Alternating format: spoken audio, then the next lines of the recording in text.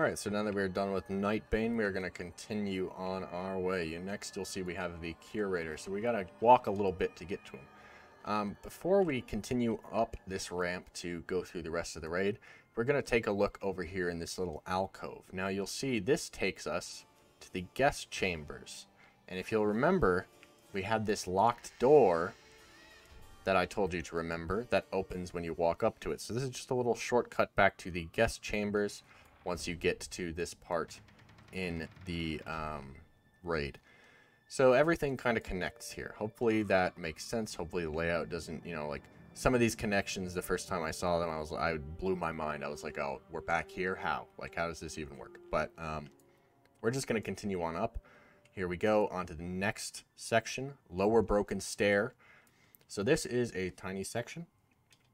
A lot of these next sections are just little, you know, they're basically transit. They're not anything, they're not any like rooms themselves. They're kind of just getting from one place to another. So at the Lower Broken Stair, and we're going to go up this staircase here, as the name implies. And then we end up, guess what? Upper Broken Stair. It's crazy. So we come up this little side here, and then we go around and around and up again. And now where are we? We are in the Menagerie. So now we've moved on from Master's Terrace through the 2 broken stairs to the Menagerie. So the Menagerie is where we're going to find the next boss, the Curator, who I actually need an item from. I need 1 pair of these gloves to get the PvP version off of a vendor. So what we're going to do here is, you know, you just walk down this hallway, and I can't be sure about this. I haven't been able to find any information on this, but I seem to get more loot from this boss once I kill all of these things. So maybe just to be safe, you should do that as well. Be careful with AoE because he patrols all the way down this hallway.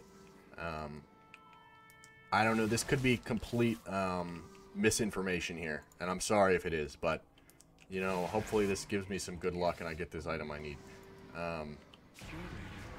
I tend to get more items off of him if I... Okay, yeah, no, I definitely don't get more items off of him. Yeah, so just ignore that completely. I might even cut that audio out on that part. Yeah, okay, we're going to continue on. So we keep going down through here. And we are going to jump down here. You can go down the legit way down that ramp over there if you wanted to, but it's not really any reason to. These guys saw me in stealth. So we are here in the Menagerie, pulling all this trash. I don't want to be. Ooh, a new staff. BC World Drop. Look at that. Beautiful. Okay. So there we are. We're going to continue on up another ramp here. And where are we? We're halfway through. Halfway through. So this place is, like I said, it's massive. Curator did not drop what I needed him to. We only have a couple more bosses. Here we go. Continuing on. Still in the Menagerie here. Up another ramp. And we're going to get to the next section, which is the Guardian's Library. Now, this is pretty much us just going up this massive ruin thing. So the Guardian's Library is a pretty straightforward one. Although you might be wondering, okay, so here's Shade of Iran. If we look at our boss list, we have Ilhoof right here next. But Shade of Iran is right there, which he seems to be next. That's because, actually, the location of Ilhoof is to the left over here, and this disconcerting bookshelf. And you right-click this, and you go through here, and now we are in the repository, which, as you see, is the next section, and it's just a little hallway down to the boss himself. He's a little secret boss. Not really super secret, but I definitely didn't notice his, definitely didn't notice this little layer here the first time I went through here. So looks like we got the pet that drops off of him, which I don't need, so I'm going to delete. And we're going to continue on back up here. Next up is Shade of Iran. You have to click on the bookshelf again to get back out. Shade of Iran, we're just going to go up here and go over to this door, open its door, knock knock, and go murder him real quick. Wow, look at that loot. 2 of the same trinket. Amazing. Made it through the door before it closed. Amazing. So we only have 3 bosses left, as you see. Nether Spite, Chess Event, and Prince Malchezaar. So, we're continuing on. We just got out of the Guardian's Library, and we are continuing along to the upper library. This is pretty much just a transition section. Nothing too special here. Again, you want to be killing all this trash. This should all give you rep until you hit Exalted, which shouldn't take you very long. Yeah, just keep that in mind. You know, all these guys will drop you your zone drops if you're looking for those. It's very nice once you don't have to kill trash in here anymore. You can just, you know, this place is really long, and it's nice to be able to ignore some parts of it. So we're going to go up this ramp on the left first, and this is going to take us to this next section, the Celestial Watch, which is where we find Nether Spite. Now, Nether Spite is an interesting boss. I actually just finished everything I needed with these eggs that he drops. Now, he can drop, I think it's 1 to 3 eggs. Every time you kill him, he's guaranteed to drop some. And you want to save these because you need to turn them in to level up your Netherwing reputation, which again is a BC reputation. Where is it? Netherwing. I actually just got this to Exalted today. And that is located, you have to do a bunch of quests in Outland over in Shadow Moon Valley. You have to do a bunch of quests down here, and you eventually unlock the Netherwing reputation, and you turn those eggs in to get reputation with the faction. So you do want to save those. They look like, you know, shitty little green items. You might think, oh, I could just get rid of them, but you definitely want to save those. So we're going to jump down here. This is going to take us, you know, just a tiny little shortcut. We went up that way to the ramp, and we just skipped past this as we're jumping back down. And we are continuing on. We got the Celestial Watch. So the Gamesman's Hall is what's up next for us. And you'll see the door to the Gamesman's Hall is right there. It's actually a vendor right here. This guy sells something required for a secret. It's for the waste of time secret, actually. If you ever end up doing that, this guy is a vendor that happens to sell an item for that. I can delete these because I'm now done with the Netherwing reputation. Much needed vendor there, just, you know, to clear out your bags. And we're going to continue on through to the Gamesman's Hall. Now, this is the worst part by far of this instance. We're in the Gamesman's Hall, as you see, and this is the chess event. This is the worst thing in this instance. I hate it so much. It takes forever. It's really annoying. And this is probably the main reason for making this guide, is because of how annoying this is and how confusing it is to figure it out on your first couple times. Now, as you can see, I actually need an item from here. This is the biggest roadblock for me in KARAZHAN right now, is I have to come all the way through here and do this chess event every time. Whereas if I, you know, got this belt, I would just have to go to the curator. And then once I get the curator, I would just have to kill the first boss, which would be wonderful. But, you know, I've done this many times and still don't have this stupid belt. And it's unique, so, you know, you have to get it from here. It's pretty annoying. So I guess we'll see if this is the time. So how you do this chess event, this is generally my strategy. You have to walk up to the king to start, or Chief Blackhand, and you control him. Now, what I like to do, and I would follow this pretty much directly, this should work every time. You use your 1 ability to move, and you can go ahead and click on the guy in front of you, and you actually move past him. Your 3 ability is attack, and you cleave a bunch of stuff in front of you. Your 4th ability empowers everybody around you, and your 2nd ability turns your direction, which we're not going to do. I'll do it on a different piece. So what you do is you could click this X button, but it doesn't actually work. So what I like to do is right-click this buff off of me. Control piece, you're now controlling a chess piece. So you right-click that, and it teleports you back here. Now you're going to have a debuff for like 8-10 seconds, something like that. You cannot take control of another game piece, so you wait until that is gone, and then you can talk to one of these other pieces, and you can go ahead and move it up. So we're going to control this grunt, and we're going to move him forward, and you can just, as soon as you move him, you can immediately get out, so you're getting your debuff timer going. And so we're just going to keep an eye on Blackhand's health. He should get automatically healed by the queen, or not the queen, I guess the bishop's heal. So yeah, that is, there's no like chess moves, you know, the pieces can kind of move in whatever direction they want. But our goal here is to kill King Lane, and generally to do that we have to take out these two clerics, otherwise they will just heal him a bunch over and over again. And you can see we're taking quite a bit of damage here, and this is generally because I am not doing this as fast as I normally would, so we might actually fail this right here. Nope, there we go, we got a heal. So generally you won't get War Chief Blackhand that low. Go ahead and move another grunt up. You'll be doing this faster, but I'm doing it a little bit slower just to try and explain it. Echo of Medivh cheats. He does that, and he just does a bunch of damage sometimes, or he empowers his own guys sometimes. So keep that in mind. We're going to move another grunt up. Kind of, you just want to get a little formation of, you know, one forward, one back of the grunts, so you can actually move the other pieces out. Some of these other pieces become very helpful, like these summoned demons. So we're going to take him. This guy, you know, we can move him over here, and then we're going to want to move him again.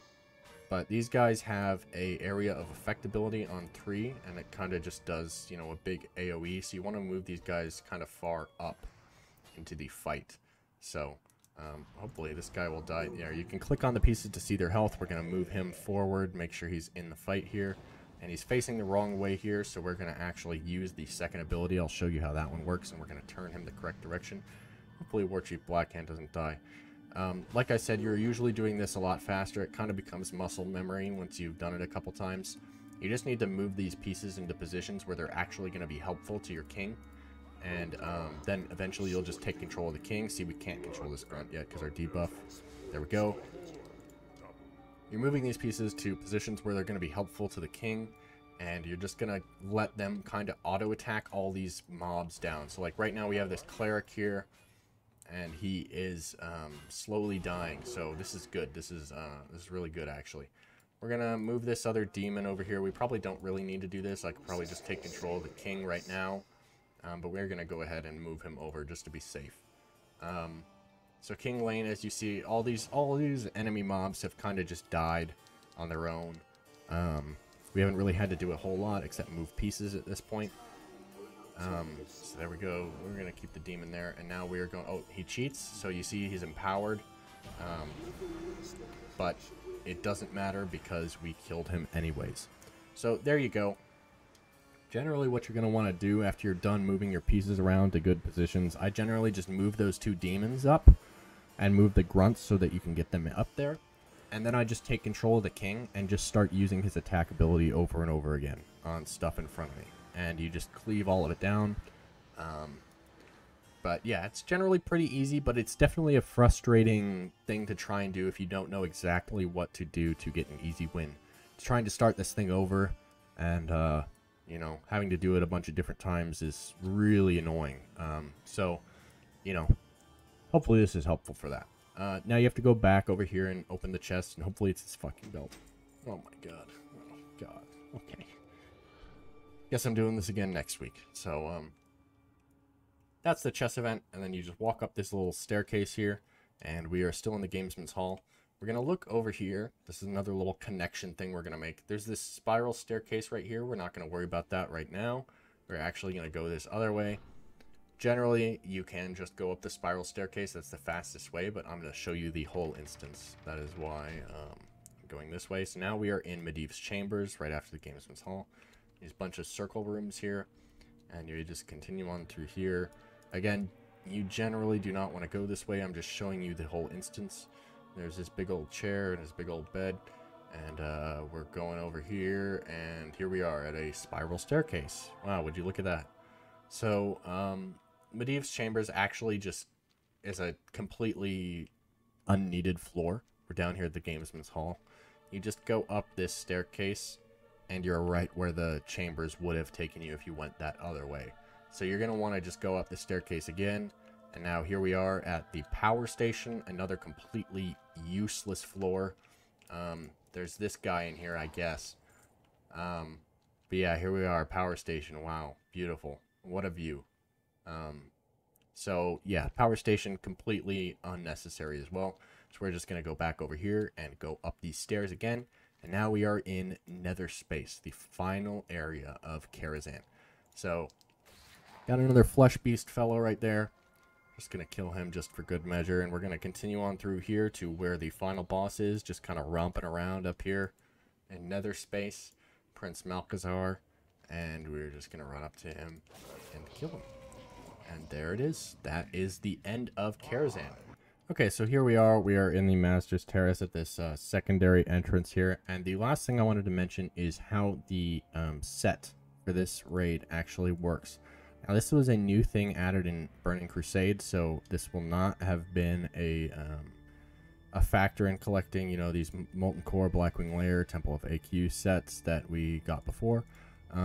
But moving on forward, this is going to be kind of a common theme throughout all of the Burning Crusade instances.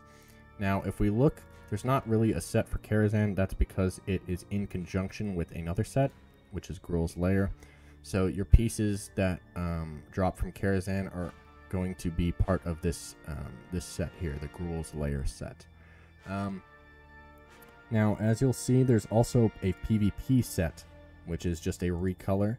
Now, this is also a thing that's going to be common throughout these instances. There's a PvP version of the sets because PvP was added in Burning Crusade.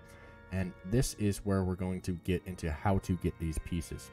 So, instead of these pieces dropping directly off of these bosses, they're going to drop you a token. Now, as you'll see, I need one of these tokens, the Gloves of the Fallen Defender. Now, these tokens are for different classes. As you see, the Druid ones are also for warriors and priests. So, they work for different classes, but sadly, they are bound on pickup, so you cannot transfer them over to your other characters. Now, how this works is you will get this item, and you'll see it says use, create a class set item appropriate for your loot specialization. Now, your loot specialization should be whatever spec you are playing. So if I right click on my portrait, I can actually change my loot specialization.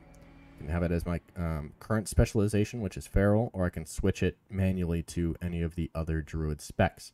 Now, why this is important is because these gloves give you, you'll see it, if we click on this and do the drop down, there's 6 different gloves here.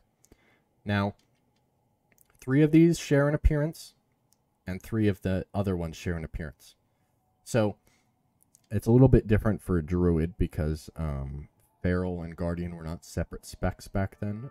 So they're kind of just a conjoined one, as you see here, Feral and Guardian. And then we have Balance and Restoration. So these are all the same appearance, as you'll see. Gloves of Malorn, Gauntlets of Malorn, and Handguards of Malorn are all the same. I just tried to wear all 3 of them, and they all look exactly the same. The only difference is their name. So, depending on which loot specialization you are set to, it will give you that name.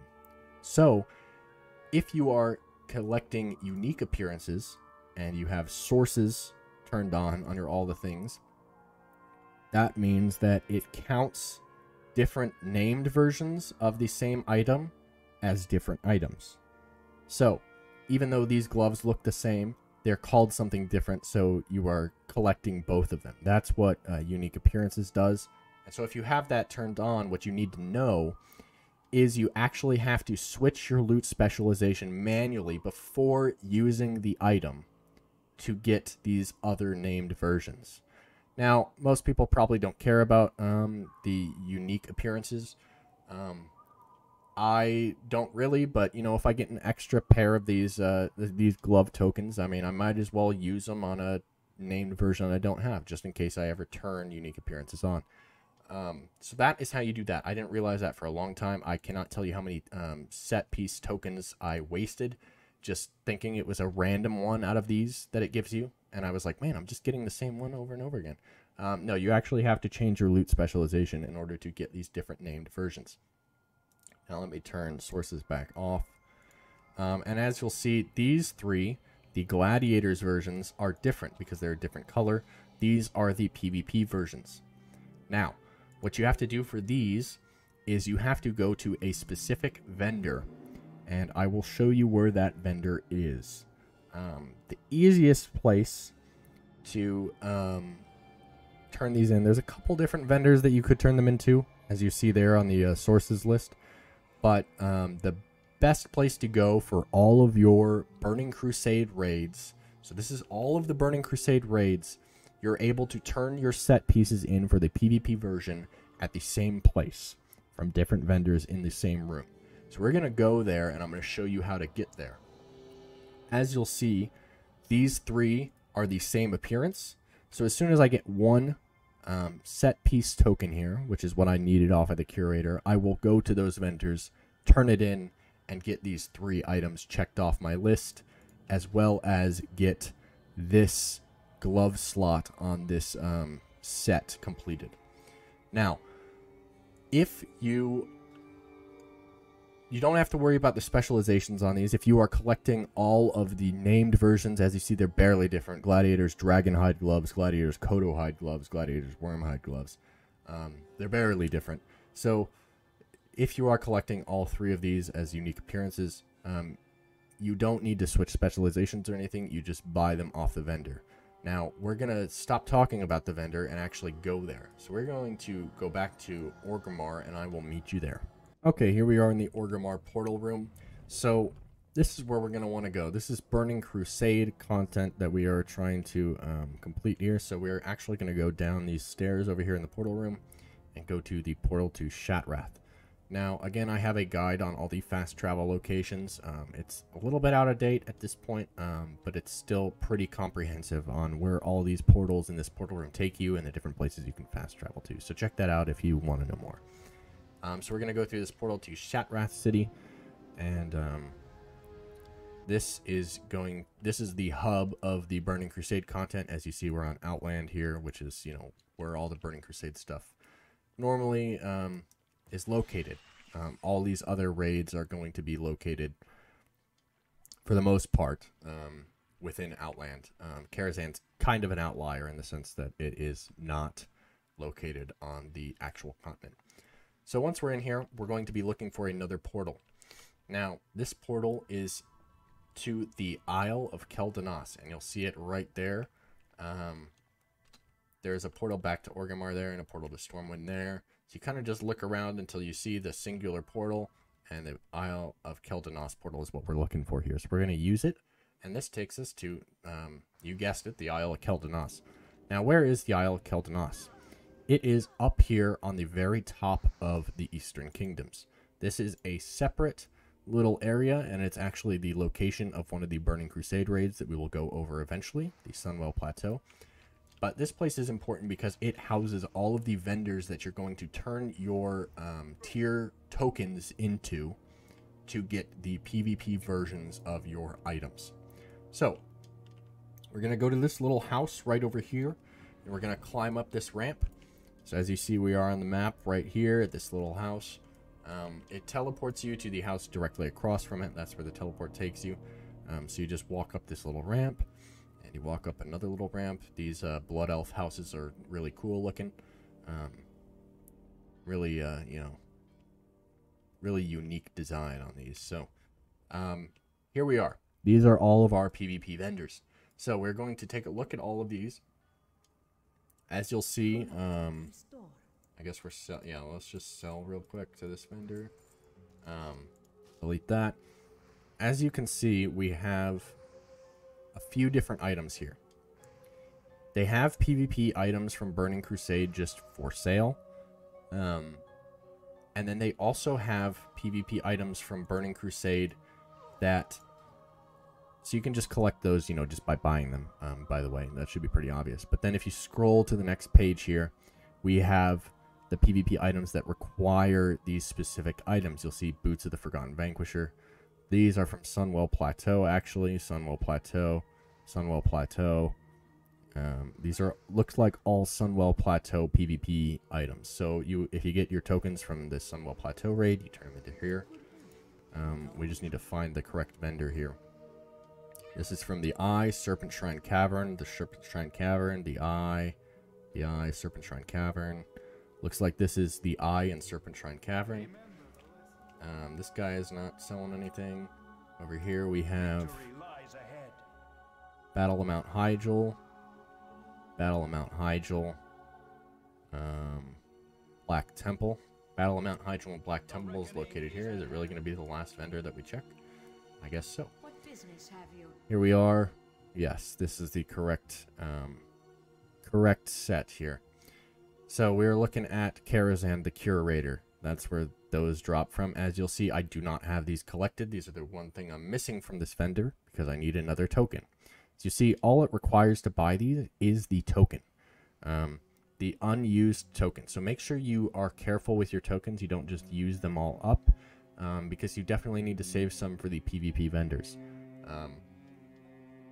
It's not something that is super intuitive. It's not something that, you know, you'd be like, oh, I know where I need to go with this to get this version of the item. So this is definitely something I wanted to include in the guide. So this is where you will turn in all your KARAZHAN and Gruul's Lair tokens. Now, if you don't know any of those instances that I just mentioned, there should be guides on them coming up soon. We just started with KARAZHAN. As you'll see, Gruul's Lair, Magtheridon's Lair, Serpent Shrine Cavern, the Eye, Battle for Mount Hydril, Black Temple, and Sunwell Plateau. Those are all the Burning Crusade raids, and I will be making a guide on each of those, hopefully pretty soon. So, hopefully this was helpful to you. This was the guide on KARAZHAN, and I hope that, you know, you have good luck on your drops. Hopefully you don't get stuck doing the chess event for 17 million times like I am. So, yeah, thanks for watching. Hopefully this was helpful. That's it. See ya.